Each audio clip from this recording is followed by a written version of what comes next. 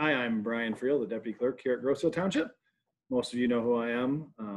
Just going to quickly go through some of the main points of training for this upcoming August 4th election. Some of the things I'll talk about will probably be geared more towards chairs. Some things will be geared towards everyone, precinct inspectors and chairs. Some will be more towards someone using the EPB, electronic poll book. But anyway, so election day is almost about a week away. August 4th, Tuesday. All election inspectors are to meet at their precincts at 6 a.m. You will find where you're working, the precincts you're working in, attached to this email. And that so you'll know where you're going to be at on election day. If you have any questions, obviously you can call myself in the clerk's office, 734-676-4422, extension 241, or you can shoot me back an email. So I'll get back to you on any questions you have. So basically, the chairs will report to Township Hall at 5:30 on Tuesday to pick up the ballots, the VAT, the electronic poll book. They'll sign out all that stuff, take it with them, meet you guys at the precincts at 6 a.m. So you guys have an hour to get set up, make a coffee, because I know that's going to be a big part of the morning for most of us. What will happen is I'll give the oath to the chairs and co-chairs when they come pick up the equipment in the morning. And then when they get to the precincts, they will then give you your oath and swear you in for the day. And I just want to make sure we all know what that looks like. So if I share my screen here for a second, bear with me, because this whole video meetings is a little bit new to all of us. So if I could find, there we go. So here is the oath on the first page. So in the morning, I will swear in your chairperson, and then they'll make sure that they're going to check mark everything here, make sure they do all of these things here, and then they will swear you in. They'll sign that they swore you in, and each of you will sign that you were sworn in. Make sure you sign the poll book in the morning, okay? It's very, very key. Everyone's signature who worked in the polls needs to be in the poll book in the morning, or for we have one inspector who's going to show up after the polls start. When that person gets there, they have to be sworn in and sign into the poll book. And then you'd put in the remarks, that person showed up at whatever time it was, and then and that you swore them in. So everyone signs in the morning. You'll make sure the day before, when the chairs, co-chairs, and whoever they select to go over and set up the precinct. Make sure you got a flag. Make sure you have all the supplies you need. Number one, if you don't have something, call us and we'll get it for you. You should have a flag present, sample ballots. You'll have your big cardboard display for your whatever voters should know poster. Your proposal language will be on there. Precinct map will be on there. You'll have all your vote here signs you put up. You'll have your voting booths to set up. Some people may do that in the morning. Some may do it the night before. Trying to think what else you would have. You just roll your tabulator to wherever you're going to set it up for the day. And make sure you got enough tables, chairs, and everything. There, you'll have your applications to vote. Make sure you got enough of those. Anything you need, make sure you let us know. You've got enough extension cords, power strips, okay? So you want to make sure you check all those supplies, all right? So in the morning, once you get there at 6 a.m., you got to make sure you prepare the electronic poll book, the tabulator, and the VAT for operation in the morning. And the VAT is simple as getting it turned on and plugged in. and running one test ballot through that vat. Okay, that test ballot's going to end up going into the envelope at the end of the night to come back to the clerk's office. But that one ballot needs to go through it. Okay, and we'll have that test ballot in an envelope for you ready to go in the morning. The tabulator, I'm going to do a separate video on setting up your tabulator. I'm also going to do one other video on your shutdown at the end of the night, going through the tabulator process, and then also sealing up your cans, what goes in your can. Okay, but that'll be on a separate video later in the week. I wanted to get this one out first. So make sure e-poll book, tabulator, vat. Make sure you've got enough voting booths up. Obviously, we want to try to do our best to keep 6 feet in between our voting booths, so you're not going to be able to put up as many as you normally would, but try to get as many up as you can into your rooms. Make sure you have at least one sit down, one or two. Use one table maybe just to get a couple out so people can sit and vote. Make sure you have a public area, and I will just bring up a quick picture of the polling place here and zoom in. So you can see you got your voting booths, however you need to set them up in your voting stations. But then you need one public area, usually towards the front of the room, where people from the public can come and observe. Obviously, in the world of COVID right now, I'm not sure how many people are just going to want to hang out at a precinct, but you never know. We still need to have a designated area, 2, maybe 3 chairs. This is not, you're not going to have it doesn't happen very often, so we don't need a lot of chairs. And make sure that wherever you put your tabulator, you can see on here, there's got to be a 10-foot restricted area around that tabulator that no one can enter besides the person who's voting. The only time we would enter that bubble is if the voter is having an issue and has asked the inspector to come into it, okay, or the machine is beeping because there's an issue. Make sure in the morning when you set up this tabulator, it's going to shoot out 1 0 tape, all right? Everyone in the precinct needs to make sure that 2 inspectors of different parties need to make sure that that tape is accurate. There are no votes already in the machine on the tape. And once you've done that, every single inspector in the precinct needs to sign that 0 tape, okay? That 0 tape stays connected to the tabulator. You just roll it back up, click it back underneath, and you hide it away for the day, okay, in the little compartment. But don't rip it off the machine. Keep it connected. Polls open at 7 a.m. Someone in the precinct needs to be needs to yell out, the polls are open at 7 a.m.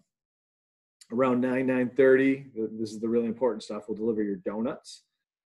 You'll have coffee and bottled water given to you in the morning, so you'll have that all day. If you run out of either of them or running low on either of them, let us know. We will bring more to you. You'll have pizza delivered in the evening around 5 or 6 p.m. Bring your own lunch. It's the only thing we don't provide is lunch. If you need to leave the precinct because you have a dog at home and you need to let your dog out, we don't have a problem with you leaving for 30 minutes. That's about the limit though. If you need to run out for 30 minutes, let your dog out, make sure you sign your chairperson. You go to your chairperson, they will have you sign out of the poll book, and they will have you sign back into the poll book when you come back. And that's in case something does happen to you and you don't make it back to the precinct, that we have accounted for the fact that you did leave, okay? If not, Wayne County, it doesn't go over well when we have issues where someone has left and they are not in the poll book. Okay, at the end of the night, everyone who is there at the end of the night needs to sign that poll book. And if you've left and you never signed out, then we're going to have a problem at the end of the night. Okay.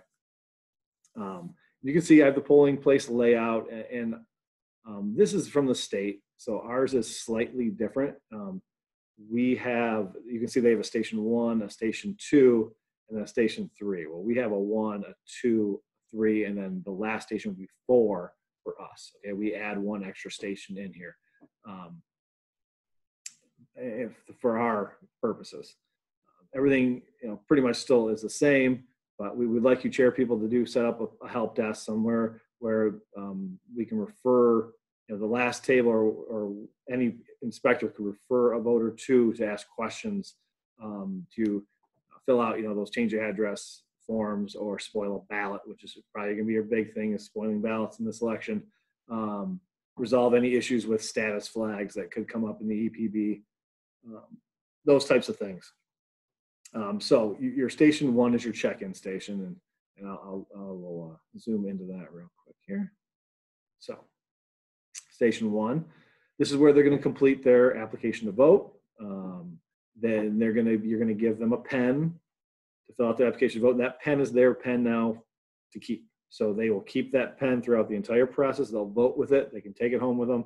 All right, it's their pen. We've bought black pens for the voters, and we bought blue pens for all our inspectors. So the black pens, that way if there's a black pen laying around, it was a voter pen. It wasn't an inspector pen, so that means it's going to need to be disinfected. Okay. You'll verify the precinct, the polling location. You'll verify the application to vote, which I will bring up here real quick. Here's your application to vote, and you'll make sure that they have printed their name, their date of birth, their residence address, and they've signed it. Okay, and then once you verified that, the date of the election and the precinct will already be, you'll put those on in the morning. You'll fill out, numerous applications to vote to get ahead of yourself in the morning. And then once you verify this bottom section in red, you'll put your initials there, and then that person would then move on to the next station. Okay, and you're the person in charge of traffic control. You're going to make sure the line is working. The line is looking good. We got to try to keep 6 feet in between our voters, unless obviously they live in the same house. You'll offer any voting instructions as need be there at station 1. So then we'll move on to station 2. On ours, that's basically our EPB, our electronic poll book station, and that's where they will locate the voter in the electronic poll book and enter them in. So for 99% of those voters, you're going to slide the driver's license. It's going to lock the voter in and bring them up on the screen. You'll issue them their ballot. Okay. For the 1% that don't have a driver's license with them, you'll have to manually type their name in to find them in the poll book. Okay. And just remember, with the poll book, if it's somebody who's not in your precinct, they're not going to show up. You'll have to look for them in other precinct. And then if you do that, you'll have to then click back to your precinct. Just a reminder. And you'll issue the ballot. You'll record the number, initial the application to vote. For you, you'll put the ballot number. You'll put the voter number on, and you're going to initial next to the voter number. You will be putting the ballot number on there also, but the ballot station will initial next to the ballot number. So you'll put the voter number in, and basically, station 2 and 3 for our purposes we make them 2 different stations, but you 2 are absolutely connected all day long. Station 2 can't run without station 3. Station 2 has to issue the ballot, and station 3 is the person who actually has the ballots. You 2 have to be talking and connected all day to make sure you're giving out the next number for the ballot is correct, and we don't get out of whack with our ballot numbers. Okay, so talking all day, making sure, okay, what's our next ballot number? Okay, that's what I've got. So, all right.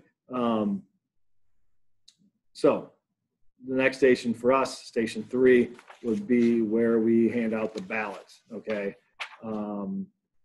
that person will have the ballot in a secrecy sleeve already. The ballot stub sticking out at the top. You'll give it the ballot instructions, and for this election, ballot instructions are pretty important. If I can find that on here, here we go. So don't split your vote. All right. So this is your biggest ballot instruction in the world here. Okay. Voters cannot vote both parties in the primary election. So if they start on the front side of the ballot on the Democratic, when they flip the ballot over, they have to stay Democratic on the second side also. Same thing if they vote Republican, when they flip it over, they have to stay Republican. You cannot vote between the two parties. It'll invalidate the ballot for the partisan section. Their votes for judges and the proposals would still count, but the partisan section of that ballot would no longer count. Okay, it would be invalid. So this is a major direction we have to give the voters. We've had, I don't even know how many, I can't count how many spoiled ballots we have in the absentees because of this right here. All right, you have to vote a single party column in Michigan primaries. Okay, and then once you give out that ballot, I can go back to where it was here. Oh, I'm sorry. Here we go. You'll initial next to the ballot number is where you're going to initial. Okay, and just remind them that they can't have their phone out until they're in the voting booth. Or they can have their phone out in the voting booth, but nobody in the precinct they can't be walking through line talking on their phone, texting. Okay, taking no pictures in the polling place. Okay. If only people that take pictures are news media that have credentials from the clerk's office, they would have something that we'd give them something to show if they showed up. And all they can do is take a picture from the public area of the precinct in general. Okay, they can't come up and take a picture of the tabulator or walk up and take a picture of a person voting. Only a general picture of the room. Okay, so. Down for a second. So voters can take a ballot selfie. So once they're in the voting station, they can take a picture of their ballot. Okay, they can't. There's no pictures of them. Hey, yay! That doesn't. No, that none of that. They can take a picture of their ballot in the voting station. Okay. So once zoom out a little bit here. Once we get past station 3, which, like I said, isn't on here, but it's here, the voter would then be directed to go vote. They would vote their ballot, and then they would head over here to what we would call station 4, okay, which is basically the tabulator station, okay.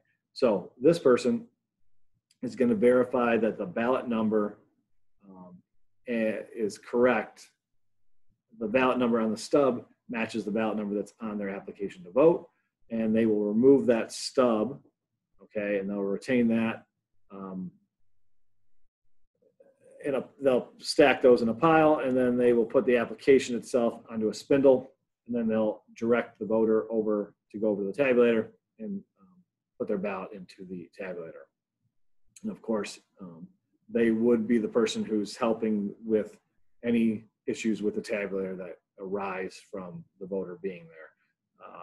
You know, and like I said, we're going to have spoiled ballots. So the more instructions you give at station 3, the easier it's going to be at station 4. But we know we're still going to have spoiled ballots no matter what. So the person at station 4 is really that facilitator to start the spoiled ballot procedure, which is to then get that person back to the chairperson, who will then get them back to station 2 to fix that the spoiled ballot and get them a new ballot.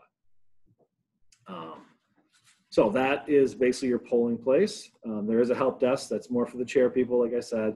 Then you have your VAT somewhere located in the room for your voter assist terminal for those who need assistance marking their ballot.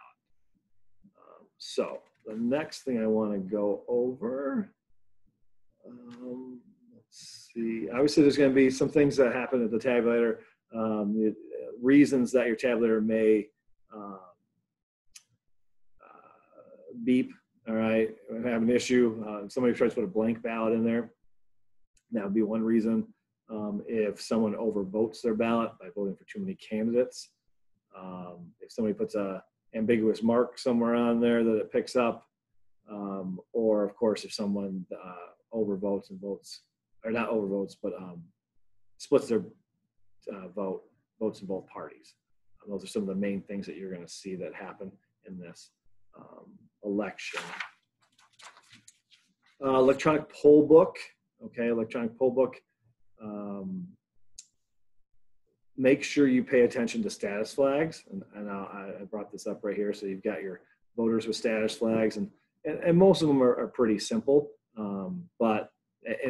It'll be at the bottom of your screen on your EPB. It'll say in red, absent, say this person, absentee ballot was sent by the clerk, voter must surrender ballot or submit affidavit. Okay, so that's one of your main ones. Obviously, somebody can come to the polls who was issued an absentee ballot. Maybe they didn't get it.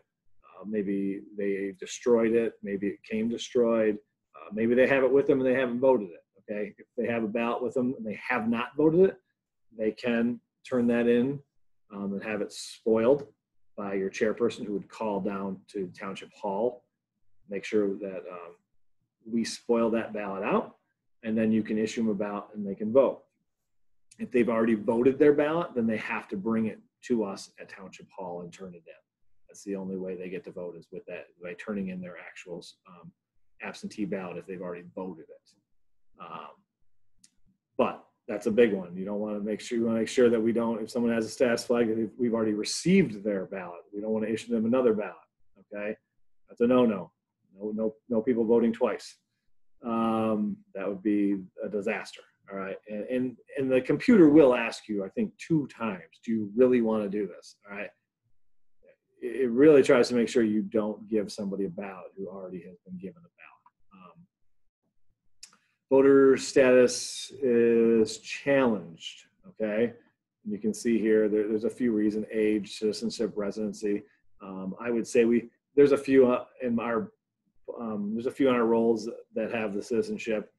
There's probably even more that have residency. We don't have a lot of challenged voters within our system, but there are some.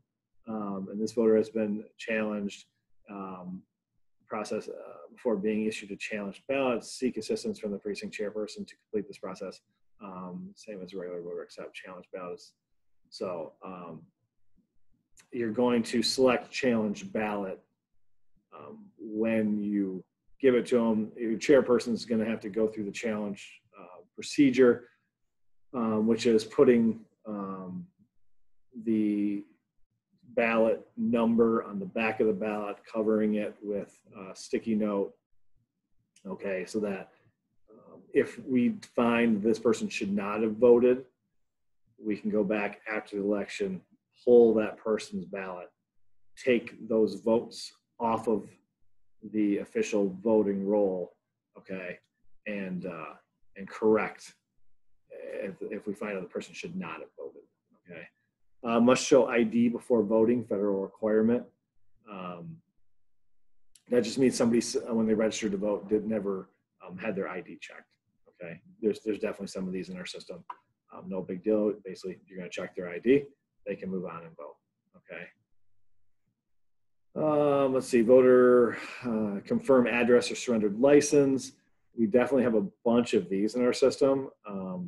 So basically all this person has to do is confirm verbally that they live at the address that is in the EPB. And if they do that, then they're good to go. They can vote. Okay. Confirm citizenship. As you can see here, they must complete a voter registration application, mark yes on the citizenship box, and then they're okay to vote. If they were to check no, obviously not being a citizen, they could not vote. Voter status, signed registration card. All right, this is another easy one. Anyone who has signed registration on there, they would just need to sign the registration, and they'd have to print their name in the printed section, just so we know whose signature that is. That gets returned to us in the envelope at the end of the night. And I'll come back to the local clerk for us to take them off that status and get their signature on their MasterCard file. And then we obviously have your most voting person. That was obviously first time voter, all right, needs to vote in person. Okay, nothing special there. Okay, so what do we got next? Missing registration flow chart. Okay, so here it's a pretty simple procedure. Okay, and this is somebody who comes in and they aren't listed in your poll book. Okay, so it's like now we got to figure out why are they not in your poll book. The biggest reason would probably be that they registered after 4 o'clock on Monday, or same day registration on election day with the clerk's office, which means they would have a receipt from the clerk's office with them. And I know here it is. Let's do this. So here is that receipt, okay? And you can see that they would show up with this piece of paper. And what you would do is you would cut off this application to vote. And this would be the application to vote that you take through and they put on the spindle instead of the one you have at your precinct, all right? Because this would already be filled out. This would already be filled out with the date, a barcode from our office, okay? This would be all ready to go. So, but anyway, obviously we have same day registration, and we have anyone can register to vote in person 14 days before election day. But those that do register after 4 o'clock on Monday or on election day aren't going to be in your e-poll book, because at 4 o'clock when absentee voting ends on Monday the 3rd, we then start putting your information on your flash drives.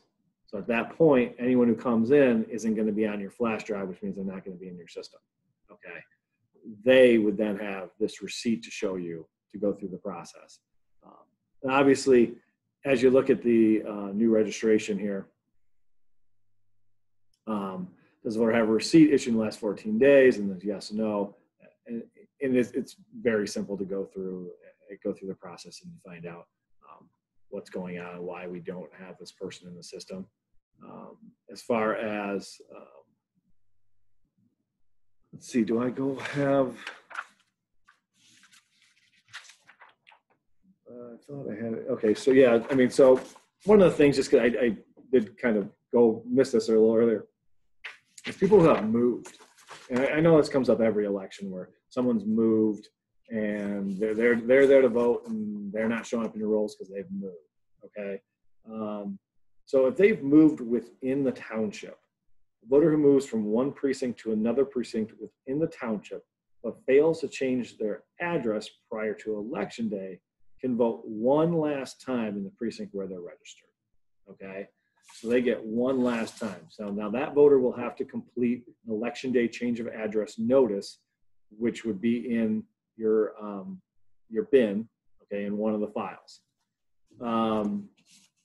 And then if a voter has moved to a different city or township, a registered voter who moves from one Michigan city or township to another Michigan city or township can vote one last time in the precinct where they're registered if the move was made within 60 days of the election. So within 60 days of the election, if they've moved, they can vote one last time here on Grosse Ile if they've moved off of Grosse Ile. They would then fill out a cancellation authorization form, okay, once again, in your bin. They would fill that out, which means after this election, we are canceling. If they verbally tell you their move was more than 60 days before the election, that voter needs to go appear at their new local clerk's office, register to vote on same day registration, and vote in their new location, their new jurisdiction, okay? If it's more than 60, they need to go to that new place and vote, all right? Less than 60, they get to vote one last time. Okay, I'm sorry, that was one thing I missed earlier when I was going through here. So here's, registrations are pretty simple. Flip chart, I'm not going to go through the flip chart, but there's a flip chart in everybody's bin or binder. It's in one or the other. Literally goes over every single thing that can happen at the polls. Like, this is everything. I did email this to you last week or the week before, I don't remember. So you have this, so you can go through it, and it goes through everything. Layout, closing the polls, maintaining order at the polls. So it's going to go over challenged voters, challengers in the polls. Now, I haven't heard, I know that the parties have asked to have challengers. I have not been contacted about challengers being here at our polls here on Grosse Ile as of yet, okay? But they would have identification with them, all right? You can read about that procedure in this flip chart if you want to know more about that. Campaigning at the polls, exit pollsters, all right? We're going to have a lot of campaigning at the polls, all right? This is a local election. It's very heated, a local election so far. So you're going to want to make sure that the campaigners are staying 100 feet from the front door. They're not chasing voters in the parking lot. If you know of any of this, call me so I can get dispatch over there to put an end to it. They can't have t-shirts on saying, you know, vote for whoever. They can't come in with shirts on that say, or buttons or stickers, any of that. They can't have, voters can't have anything in their hands that was handed to them in the parking lot that says vote for people. All right. All these things can't happen. They can't have a car that has signs and bumper stickers all over it. Okay. That's too close to the precinct. All right. So just make sure that if they're coming in with a t-shirt, then you direct them to the bathroom. They can flip their t-shirt inside out, then they can vote. Okay. Or they got to find something to cover themselves up with. Vote. We even give them tape if they have to. They can tape it on there, so cover themselves up. All right. But this section covers all of that here. You're also going to have exit pollsters. We usually don't have exit pollsters. They're usually not a huge issue. They can ask people questions on their way. They have to be 20 feet from the door, and they can ask people how, you know, any questions about voting on their way out. You know, most likely it's someone trying to get a poll, an unofficial poll, basically on, you know, how people were voting in that precinct. I say unofficial just because not everyone's going to answer them, so it's definitely not an official. Challengers, poll watchers, once again, you can read about that. We could have them, could not. We'll see. I would say November for sure. Not so sure we're going to have them here in August. Assisting voters, another one. I would say the biggest one on here that is going to affect us is obviously if someone comes in and requests help filling out their ballot, one inspector from each party would then go and assist the voter with their ballot.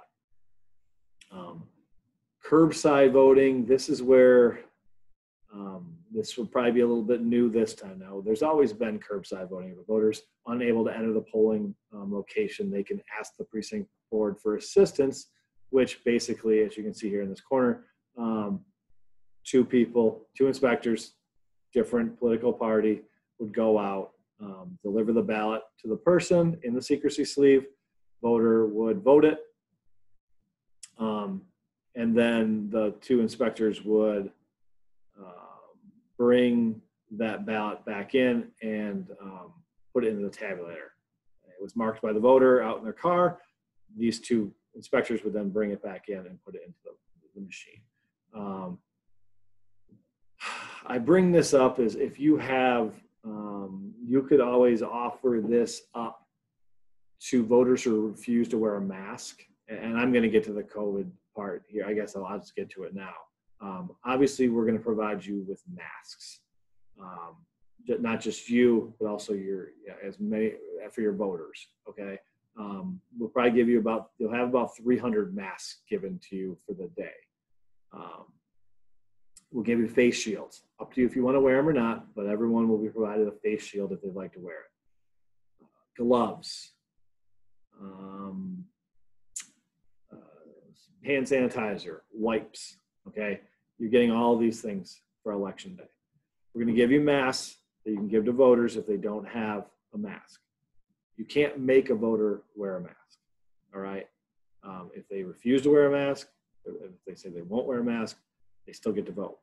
You can offer them curbside voting as an option if they don't want to wear a mask. So basically, you could say, you know what, you don't wear a mask, but would you want to curbside vote? So two of us would come out, we'd give you your ballot, you'd vote it, you put it back in the secrecy sleeve, we take that ballot in and we put it in the tabulator for you. That is, the state has said that is an option that we can offer during this time, okay, if you want to.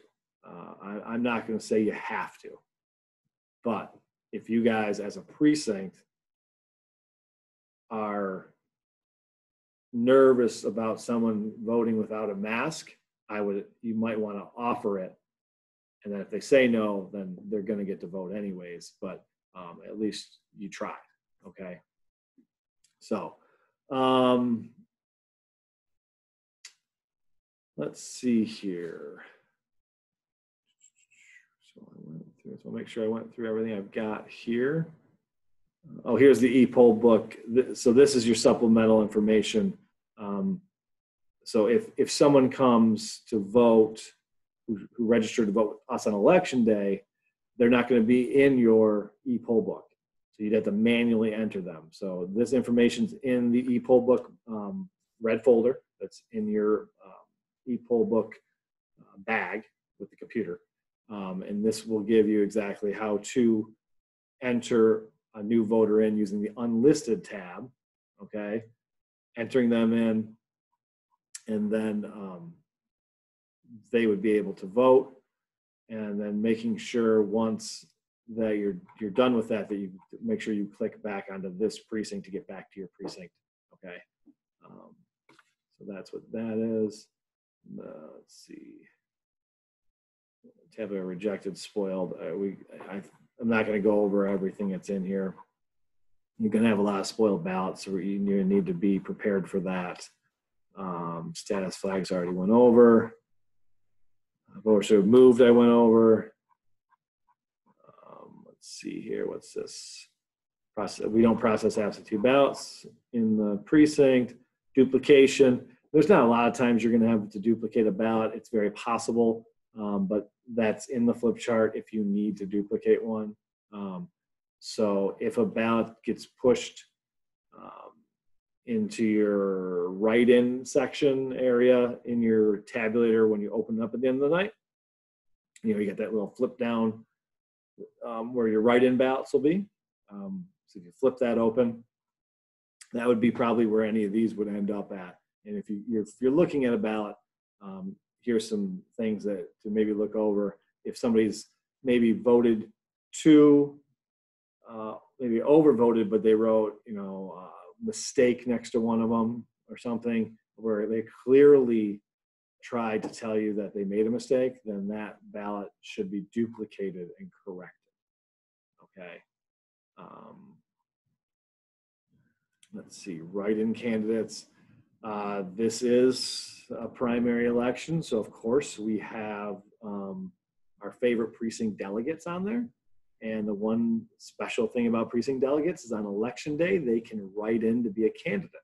So you'll have the write-in forms with you. So if someone asks for that, you give them the write-in form, they fill it out. At the bottom it says notarize it, which you as the chairperson on election day, you are a notary. So you would sign off on that. So they would then get to go through, and if they vote for themselves, obviously, then you now have a write-in candidate. So you will then, I would guess almost every single precinct is going to have write-in candidates, okay? Once this happens, okay, you're gonna contact the clerk's office and let us know. We need to make a list because the absentees need to know who is now a write-in, because if they get any of one written in on theirs with a vote, it counts for that candidate. So if you do get somebody who decides to write in as a precinct delegate, and it's the only position that anyone can write in for is the precinct delegate position on election day. Make sure you let us know, and then make sure you know at the end of the night, you're gonna have to look through your bin for write-in candidates, because obviously, here you go. Anyone who files as a write-in before election day, they have the Friday before the election to write in. And I know already of at least 4 people who have done this. okay, we will give you a list in the front of your binder telling you who the write-in candidates are, okay? I know at least 4 people have contacted me. I've notarized their information to send to Wayne County already. So there are write-in candidates that are going to be on the ballots. I would assume every single one, every precinct, maybe not, but I'm assuming. So at the end of the night, you would fill out your write-in only in the poll book, candidate's name, and then you're going to do your tally marks, 1, 2, 3, 4, 5's a slash, depending on how many, and then you total them up. Okay. So pretty simple. I did in the previous email send you precinct delegate write-in information video. Okay, so make sure you reference that if you have any questions about that. I think that's pretty much it with the flip chart. Yes, okay. So we get through that. Assisting voters I went over. So at the end of the night, let me just pull this one up. All right, end of the night. So you've got close the polls at 8 p.m. Every voter standing in line at 8 p.m. gets to vote. So as soon as the 8 p.m. hits and you announce the polls are closed, take an application to vote, hand it to every person in line. That way you know if somebody new enters that line that you didn't see. If they don't have an application, that means they weren't in line at 8 o'clock. Door to the polling place remains open at all times. It's never locked in case anyone wants to come in and watch the closing procedure. Any interested person who wants to see results, as soon as you've got results printed out and you're ready to, and you're not actively doing something with a tape, someone could come and look at the tape and look at the results. Make sure the number of ballots tabulated equals the number of voters according to your list of voters in your e-poll book.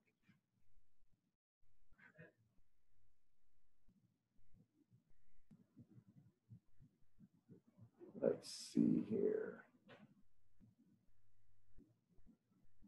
I've got, if there's a discrepancy, make sure you put a remark in the poll book, and you should, I mean, most likely anything that happened with your numbers being off, you probably knew earlier in the day when it happened or soon after it happened, and you noticed, because throughout your day, your chairperson is going to check these numbers constantly. So I'm sure you're going to catch it a lot easier than the end of the night, well before the end of the night. The ballot summary is completed and any discrepancies are recorded in the remarks section of the e-poll book. And then you have your certificate of election inspectors here at the end of the night. This is where you're going to put your number of ballots tabulated, provisional ballots, number of voters according to your list of voters. Make sure we check mark everything and we go over everything on this certificate. We're going to put our container seal numbers. We're going to have inspection different parties sign, and every inspector in the precinct is going to sign at the end, at the close of polls. They will sign the back of the poll book. Every inspector. If we don't have someone's signature, we're going to have to come find you, which means I'm going to send an officer to your house to bring you back to Township Hall to sign. Because if not, once it gets past the, if it gets down to Wayne County and they find you haven't signed, they're going to make you drive down to Wayne County and sign the poll book. Okay. And that same thing with all the tapes. Every tape that comes out of the tabulator has to be signed by every inspector in the precinct at the end of the night. So every tape, and of course this back of the poll book, every inspector must sign at the end of the night. Let's see here. All ballots get sealed in an approved container. The seal number recorded on the ballot certificate. This is all pretty normal. Just make sure you're putting your used ballots, your unused ballots, your spoiled ballots, your ballots for duplication, your ballot tabs all get sealed in a bag. Then that bag gets sealed in the container. Everything in the bag then in the container. Nothing loose in the container. Let's see. I think I've covered everything. You pretty much will be done around, earliest is probably 9. Hopefully for sure by 10 o'clock, you should be done and out of there. Obviously your chair, co-chair, where you should be coming back to Township Hall. They'll come back to Township Hall with all the ballots, and they'll come to the receiving board and sit before them to go over, make sure everything was gets sealed up properly and everything's signed and we have everything together. So let me see here if I can share. Okay, so if you have any questions, I went over a lot, and I understand that for you new people, you may have questions and be like, what did he just say? You can give me a call, 734-676-4422, extension 241, or you can email me, bryanf@grosseal.com, bryanf@grosseal.com. Ask me any questions you have. If you feel you need any individual training, between today and election day, let me know. I'll basically be in this building every single day until election day. So if it's we work on Saturday from 7 a.m. to 3 p.m. I will probably be here even a little bit later than that, but obviously I'm available. I will probably even be here on Sunday doing some type of work. So if you need to meet with me on Sunday, just let me know. We'll set something up. Thank you guys. Have a good one.